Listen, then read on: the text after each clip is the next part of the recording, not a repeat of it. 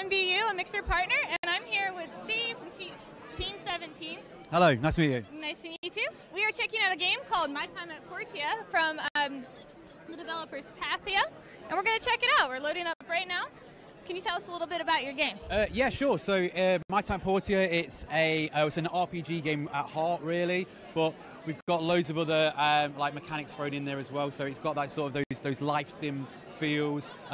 It's quite heavily focused on crafting and the relationships that you build, and with various characters that you meet in this new land that you sort of happen to visit to, essentially. Starts off, you inherit your workshop. It's in sort of disrepair. You need to fix it up, find out what's going on in the town, and then strive to be the best builder in Portia. Awesome, very cool. So, I've been playing it a little bit. Oh, awesome. Actually, quite a bit. I'm really in love with this game. It's very magical and whimsical. Yeah. The creatures are very unique. Uh-huh. They always seem to have like this cute aspect, so you're like, oh, do I have to fight them or not? They're so cute. Yeah, so I mean, one of the things that we, really loved about this game, like why we as Team17 were interested in working with Pathia to help them, bring this to the world.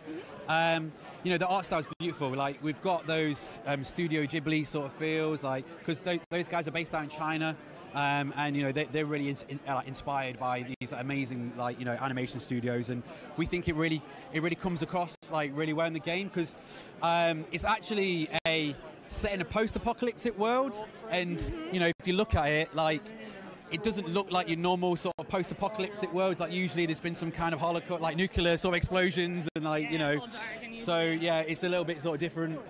So we're trying to be a bit more like hey, the world's changed, but changed for fun times, like sort of thing. Yeah, I love having to decide like, are we going to go science-y, or are we going to kind of stick to like? Yeah. We don't want to mess up the world again and go that far with our technology. Where do we draw the line? Yeah, really exactly. Because one of the things that's really interesting is that in the game you do go into the mines, and that's when you go ruin diving, and that's when you sort of uncover these relics of the past, and you need to like build them all together, then you can put them on display in a museum and all that sort of stuff. So yeah, there's loads of cool things that we've put in there.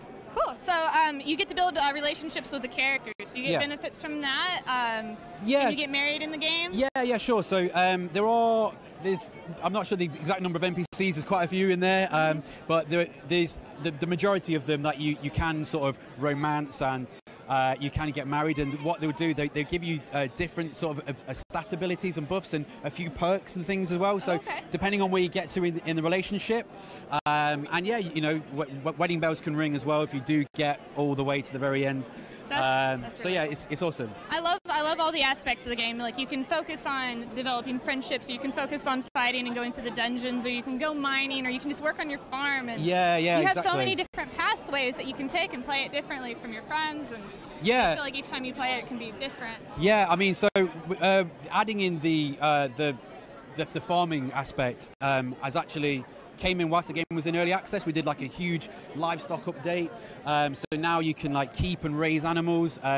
There's horse riding. We did a recent horse riding update as well, so it's got like horse riding competitions. Throughout the development process, we've added so much content in there to that you can appeal to so many different players. Like there's such just cool little things, like you can even take your boyfriend or girlfriend on a seesaw if you really want to. That's great. I'm so excited for this game to come to Xbox. And yeah, we've not really announced a date yet. It's coming out real soon. We're working really hard to get this in console players' hands as soon as possible. So we just have to keep tight, and we'll let players know as soon as we can. Oh, of course. All right, guys, that's been our time at My Time at Portia. We will see you back at the stage. On Mixer, I am known as 8-Bit Blonde. I go by Captain16. I am Gouda. Hyperchunks. PT Barpun. Backdraft. I am Mixer. Booyah. My Mixer name is Tazar. Easty meets Wisty. Cabby. Terminator. Mixtifer. I'm sorry about your cats. Pirate King. Magnetron. Damn it, Rooster. My boomstick. I know. I am Mixer. I am Mixer. Yo soy Mixer. I am Mixer. That was bad. How about one more? I am Mixer. I am Mixer! I am Mixer. And I am Mixer. Right, what else was it? Spelling. M. I. X. E. R. And now we'll do one more. M. I. X. E. R. Mixer. All right, we're done.